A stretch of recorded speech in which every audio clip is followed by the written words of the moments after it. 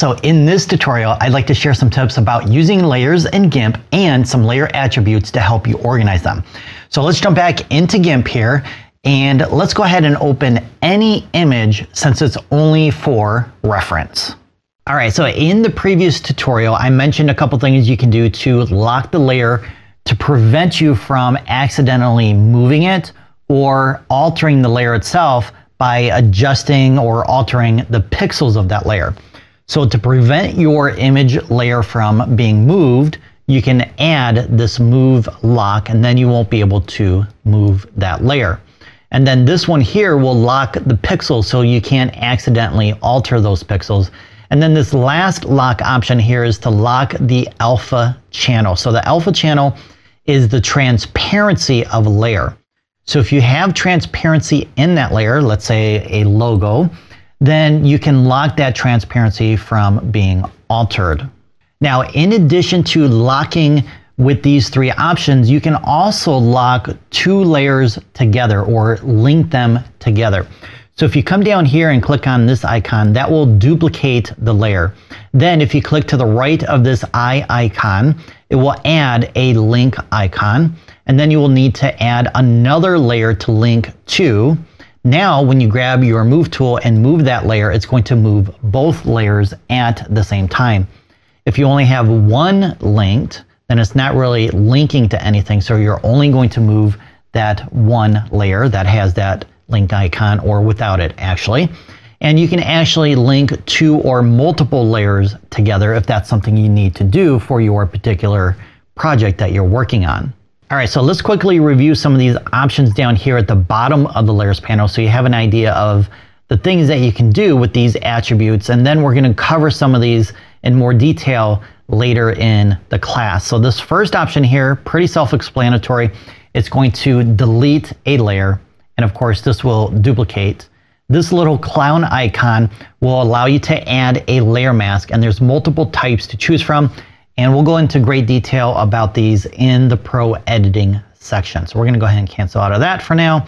And then this icon here will allow you to merge the layer that is selected with the layers below it, or at least the ones that are visible.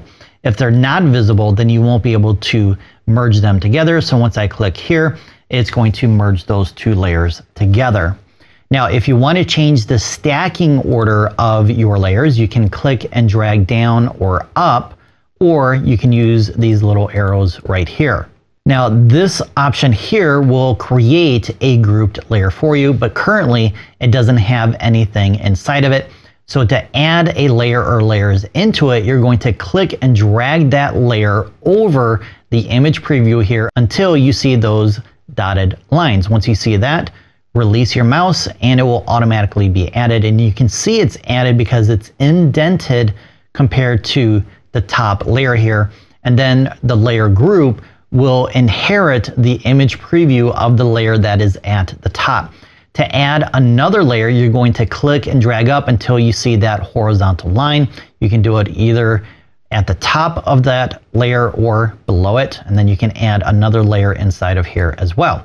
To remove the layers, you're going to click and drag down, and then it's going to remove it. And if I close this, you'll see that this layer is no longer in this grouped layer here.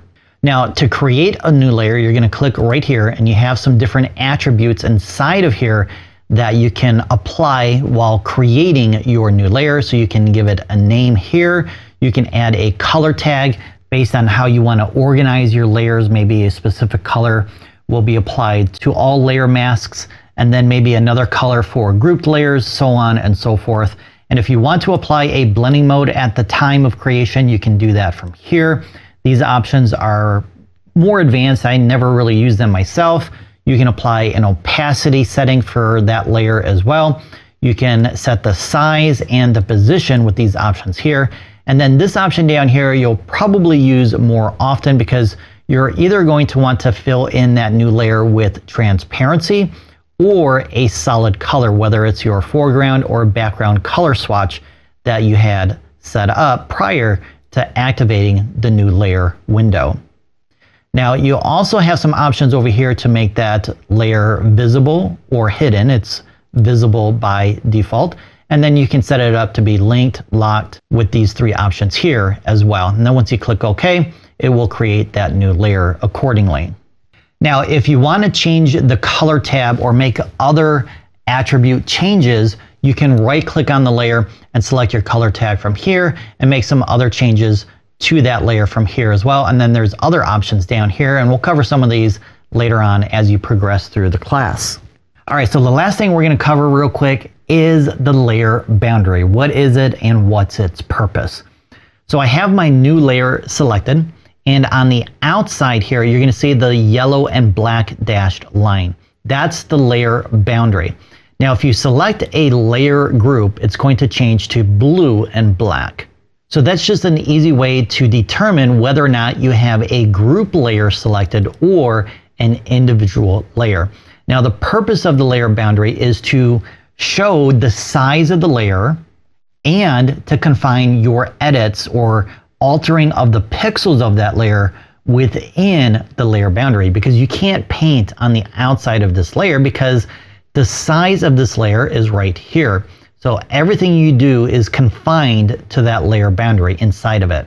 Now, if you crop your canvas and you didn't crop the pixels or delete those pixels permanently, then the layer boundary is going to show outside of that canvas, and that's your cue that you have additional pixels outside of that layer, or outside of that canvas, I should say, and then you can readjust the layer accordingly if you need to recompose the image. Now, sometimes I find the layer boundary to be a little distracting, so I like to turn that off, and we did that previously by going up to View and clicking on Show Layer Boundary. Now, every time I click on a new layer, it will not show that layer boundary. If you want to re-show it, just come back up here and click on Show Layer Boundary. All right, so one type of layer we haven't covered yet is adjustment layers. And if you have experience with Photoshop, then you probably know what they are. If not, that's okay, because you're going to learn all about them in the next tutorial.